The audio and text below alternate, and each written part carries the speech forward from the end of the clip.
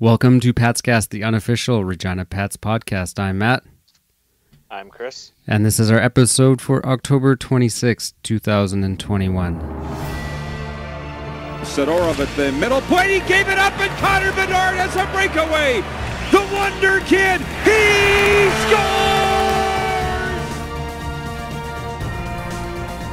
Pats back in. Dubinksy driving wide, cutting right in, and he scores! What an unbelievable effort by Paul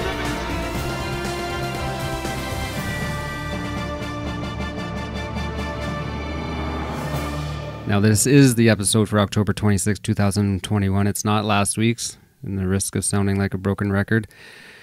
We did have 2 games and 2 losses again this week.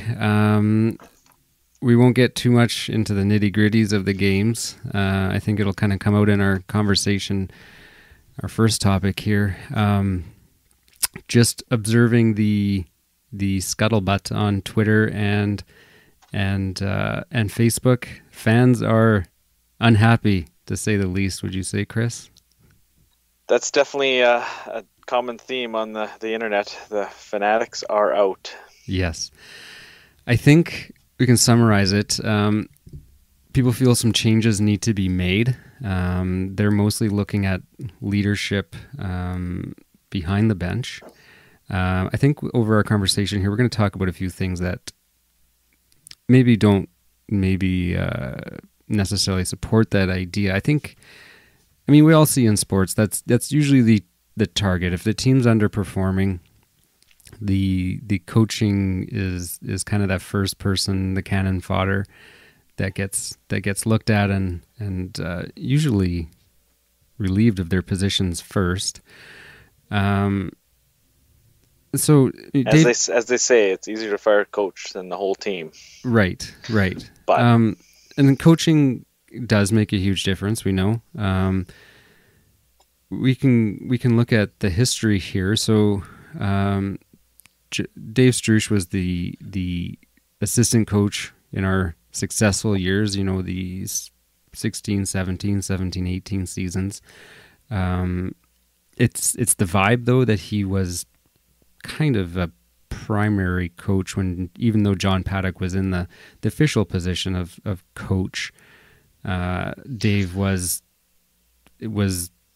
coaching the team essentially. Is kind of the I think, feeling you get. Yeah, definitely. And I think John maybe was more focused on the GM duties a little more than coaching. Not that he wasn't around, but obviously, but he was around. But yeah, and I mean, you look at those seasons, very successful, and even before that, leading up to those good years, that the team was progressing and made some nice steps. And I think maybe that's where people are a little frustrated. We don't see the progress these last few years, right? Yeah, I think that's what we're feeling as fans too. Is the season was built up with some expectations and some hype, and we haven't seen that materialize yet. Is it our fault or the organization's fault? Maybe not the organization, but certainly the media part of the organization for hanging too much on one player coming in to write and totally change this franchise. Might be. But let's look at it from, let's go from these people that are upset, their vantage point. So yeah, we haven't really made progress at all over the last few years, it feels like. I don't know if we've ever really been over 500. I don't know if we do. We just kind of hover around there and don't get significantly past it. The team continues to be undisciplined. We've seen this over the last few weeks, especially. You can look at the stats for that. I mean, the Friday game was okay, I guess.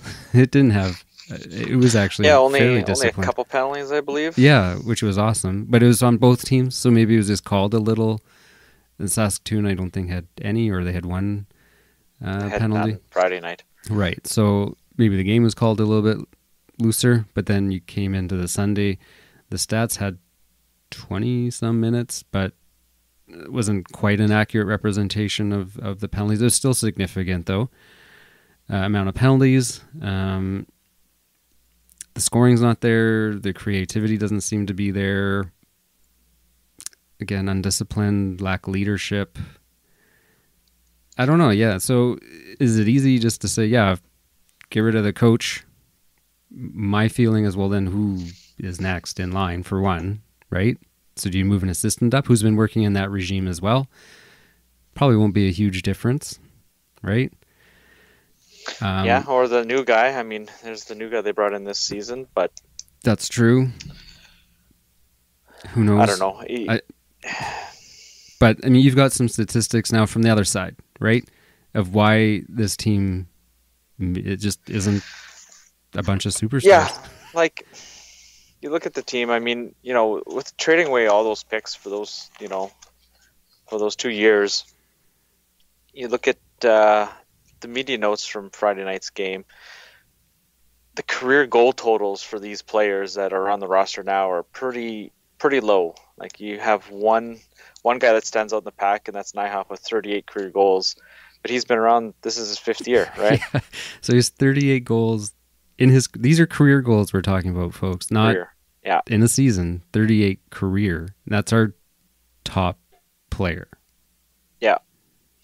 And then the next players are at 19 goals career. Like you look at Smith, a 20-year-old, has 19 career goals. Yeah.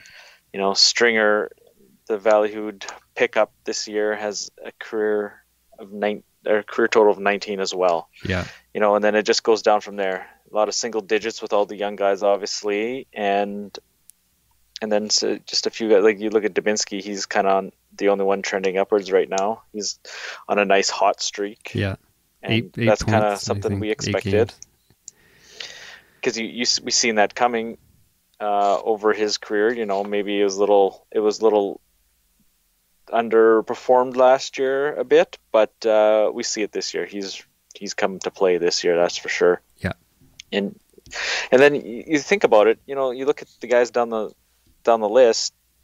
Who else really screams top end talent on this team? Right. I mean, I don't want to take anything away from these guys. Like, they are who they are, but it's, none of these guys are top end guys, except Stringer was a first round pick. Well, Feist is a first round pick, but he's a defenseman, and a young defenseman in this league isn't going to put up points. You look at Evans, it took him a while to get his game going. Yeah. And then, it's, maybe too much was, made of Bedard being here, and you can't hang your hat on one guy. It's a team game. You look at, I'll make a comparison to the Kansas City Chiefs for you NFL fans. Like, Patrick Mahomes is unquestionably the best quarterback now. Come on, maybe. I mean, okay, so going into this season, he's obviously struggled, but you look at, you look at that, like he alone cannot make a team win. Right? Like he was. And then you look at, say, Seattle. They lose a quarterback and they're just struggling hard, right? Yeah. So it's a team game, and not one player can make a team, especially in hockey. I mean, I don't know what the fans expect from this team. Like, they're a fringe, they're a wild card team at best. Like, they're not a top 3 team in this division, and I think the fans have to realize that. Yeah. Like, you look at Winnipeg, why they're so good. Well, they've got 4 top 2 picks in their lineup. Yeah. Like top 2, drafted. 1 or 2 overall. Yeah. Yeah. Yeah. 4. And they just graduated first overall in Krebs. Right. So last year they had 5 in the lineup. Right. And that's the thing that's the difference between us and them, is they were in the dumpsters too, mostly just because they had a bad team and they got those picks, and they've built a team. They've built a team, kind of like we did in the past. And exactly, yeah. That's when Paddock came in and he traded all those guys away when the Pats were having a good season, and what was it, 14-15, and then that built it up for 16-17 and had that incredible team. Yeah. So they know how to do it. It's just that championship run and the Memorial Cup run really hurt. Yeah. And we're seeing the effects of that, and there's not much you can do about it, because what are you going to, I mean, there is stuff you can do about it, but what are you going to do? Sell more picks just to give it another go and a half here? Yeah. I don't, like, we can't be a buyer at this point in this year, right? Like, it's not. I don't think so. You got to wait till next year and see if you can make some moves in the off season and find. I don't know what to say, because you try to bring in some guys that have some upside, but they did that in guys, and they haven't panned out. Yeah. Brooke hasn't looked great. Stringer hasn't looked great lately. Mm-hmm. So those are the guys that they were kind of counting on to step up, that have some skill, and some older guys, and they haven't, right? Exactly. And I'm wondering if you're starting to see some frustration. Like, these guys must have had some.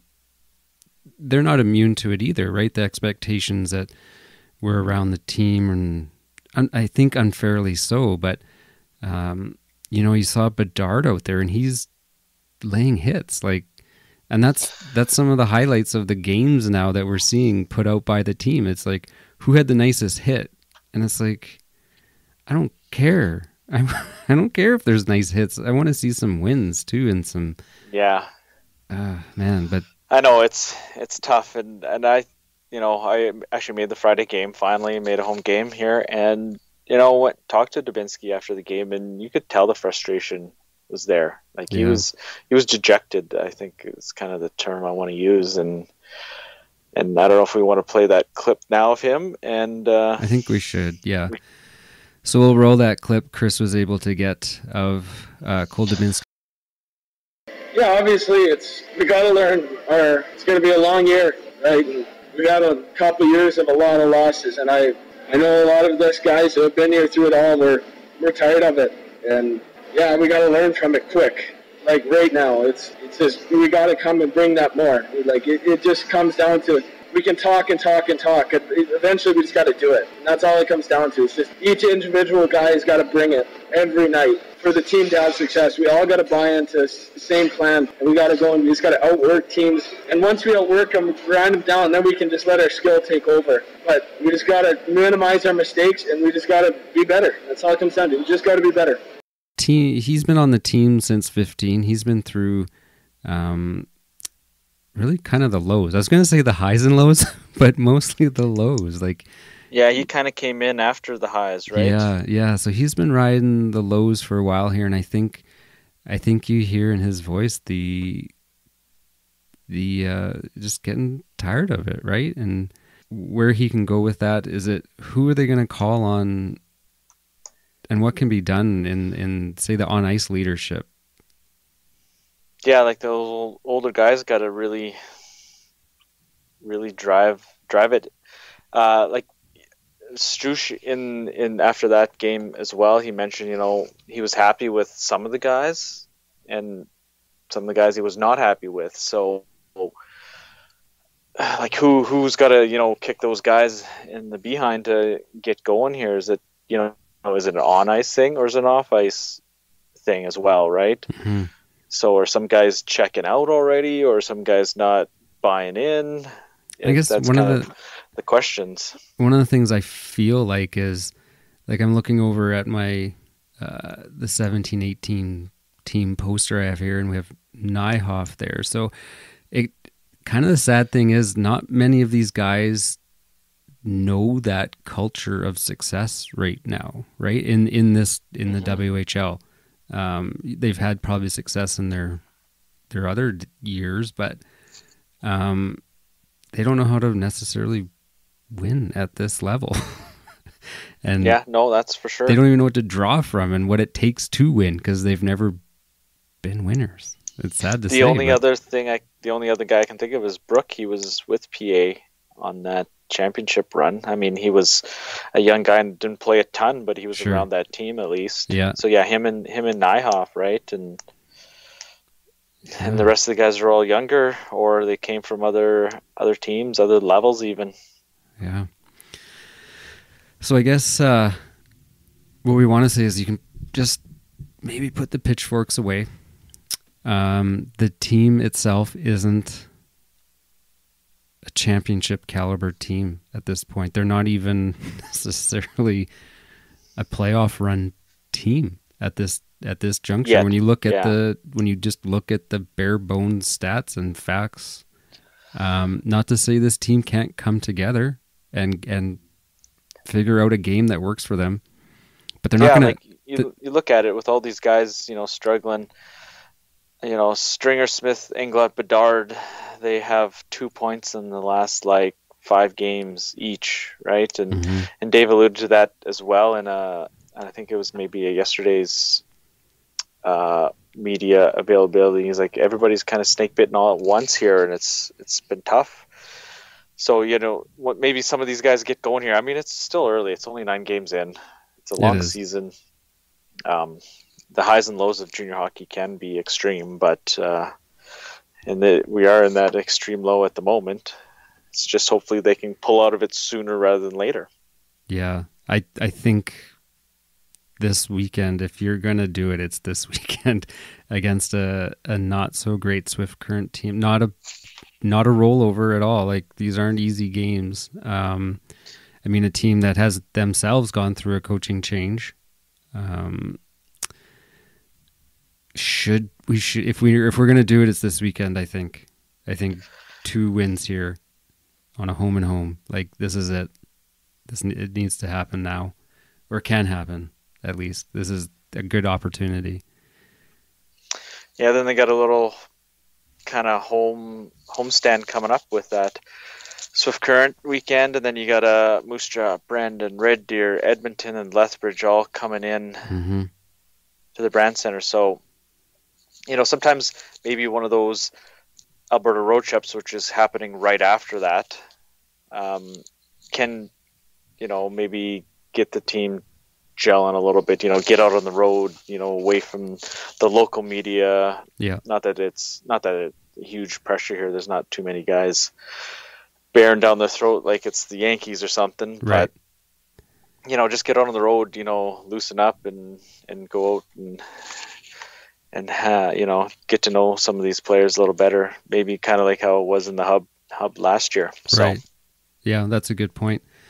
Yeah, we'll see. We'll see. I'm optimistic.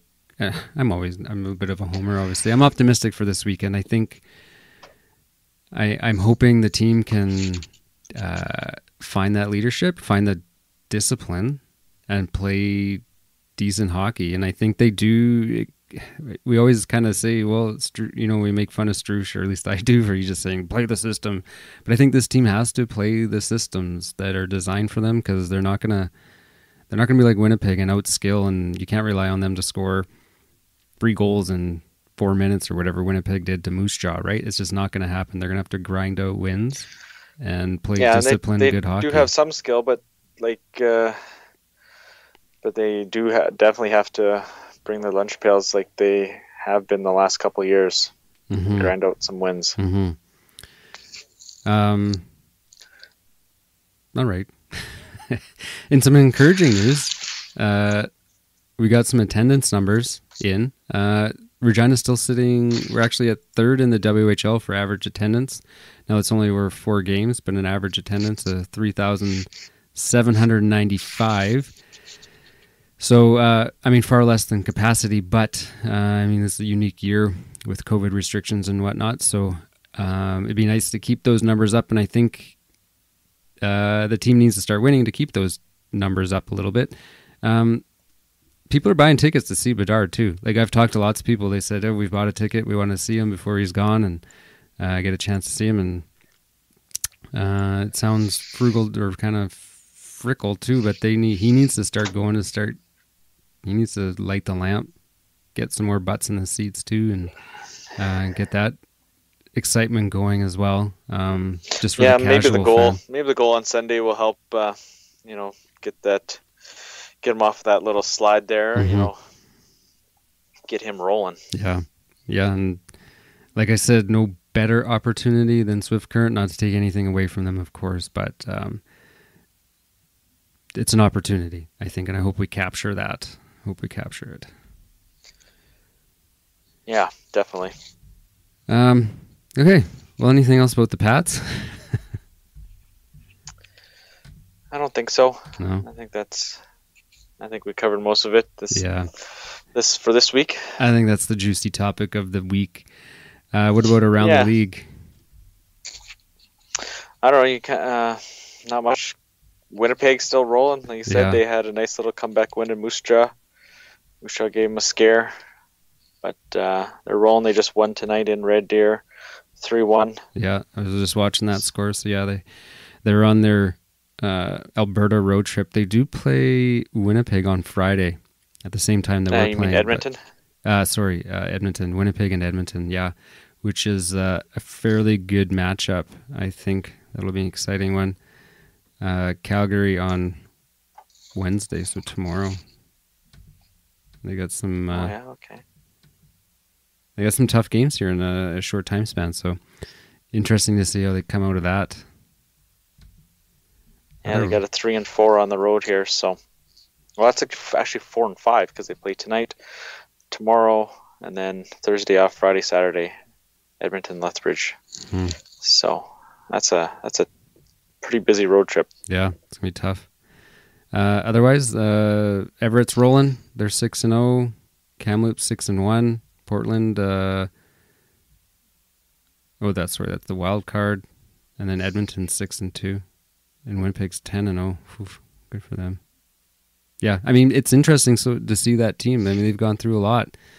They were brutal for a while when they were in Kootenay. Yeah, for quite a stretch there. But yeah. That's the nature of junior hockey. You can be down for a while, and if you make the right choices, make the right picks, don't do anything too crazy, you can build your team up. It takes a couple of years, but it happens. Yeah, I mean, and then moving the franchise and everything that went with that, and I wonder how long they can sustain this success now. That's always the question. How long can they go with it?